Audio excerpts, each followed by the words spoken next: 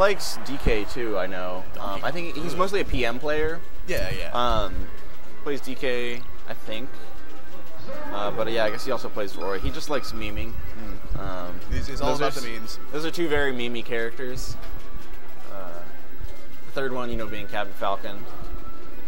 Dude, Captain Falcon might have the most memes out there. Not like other characters don't have a lot, but Captain Falcon is just Falcon Punch. Falcon Punch cures teen pregnancy. So again, we're going right into it.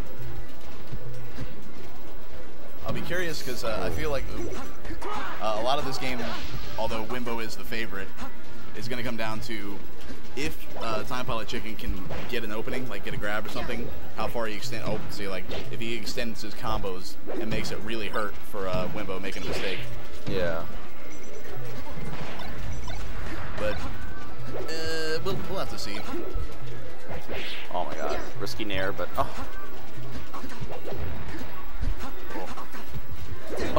my God, that walk. Nice.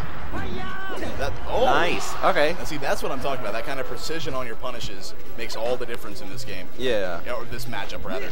This game, that could be said of this game as well. Yeah. Oh no! Oh no! Please. What are these jabs? I guess he was trying to up tilt. I don't know. Maybe. I mean, the situation worked out for him, though. It should not have. That was beautiful.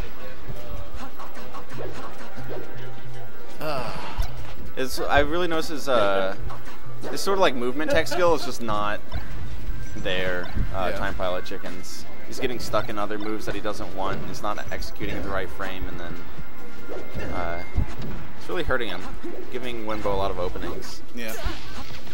I mean, there is the better player factor to consider, but things TimePilotChicken could do to improve his chances in this matchup is just being more mobile. Like, if you stand still as Marth against Fox, he's gonna get you.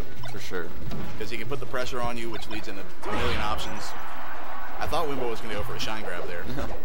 Yeah, like Wimbo was just dash dancing in the middle of the stage, and TimePilotChicken like shielded in the corner, which sort of it really exemplifies the sort of like just like pressure that he's like putting on him by what happened earlier in the game. Quick 1 minute 50-second match. Fountain of Dreams. I'm guessing FD was banned, but this wouldn't necessarily be my counter pick against Fox.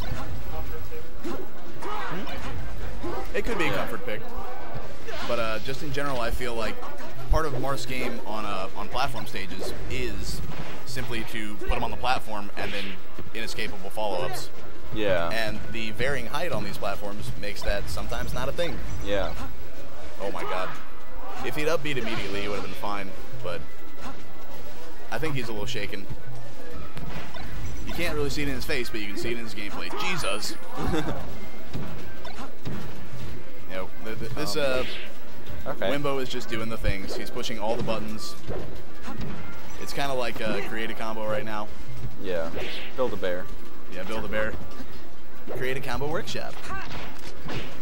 How would you feel if, like, say you adopted a kid and you were adopting this kid to rescue them from like child labor factories in like the East Asia area, and then for his first birthday in the States, you take him to build a bear workshop. It's like, oh my God. Back throw, interesting choice. Yeah. Oh, the answer there when you get shine off the stage backwards by Fox as Marth is just to hold in or to quickly fast fall it so you snap the ledge. But I'm not sure if that's just lack of knowledge or he's just flustered, because frankly, Wimbo's just running away with it right now. Yeah. Drop smash up. All right, that was quick and easy.